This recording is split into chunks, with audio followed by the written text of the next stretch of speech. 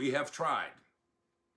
Cowboys Nation, we have tried to brace you for what we view as being the inevitable. That is to say, the interview that Dan Quinn, the stellar Dallas Cowboys defensive coordinator, was always going to get in Denver when Vic Fangio got fired. Mike Fisher reporting from Frisco on the Cowboys. It's not inevitable yet that Dan Quinn gets the job in Denver or elsewhere, but the interview was inevitable, and we tried to tell you that, and now it's coming. The Broncos have issued their request to interview for their head coaching vacancy, Dan Quinn.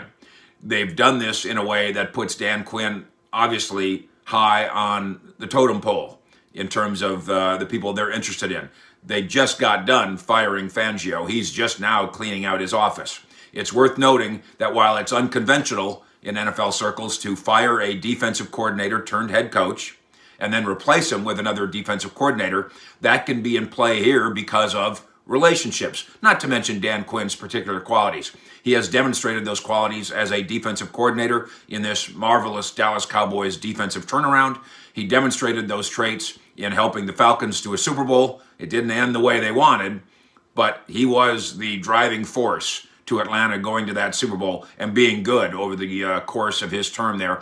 And he was successful and Super Bowl level as a defensive coordinator before that in Seattle. There will be other opportunities for Dan Quinn.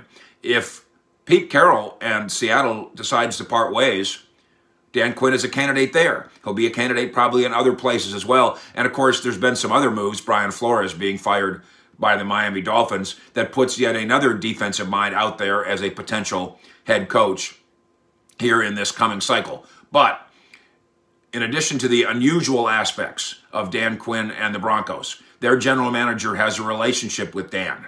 They've known each other since working together, more than a decade ago in Miami. The rumor is that they've thought about finding a way to someday work together. This doesn't mean that Dan Quinn is dissatisfied in Dallas, but what I've tried to explain to Cowboy fans is when Dan holds his press conference and says he loves it here, I love Dallas, I love where my feet are, all that stuff, he's telling the truth, but it's also what he's supposed to say.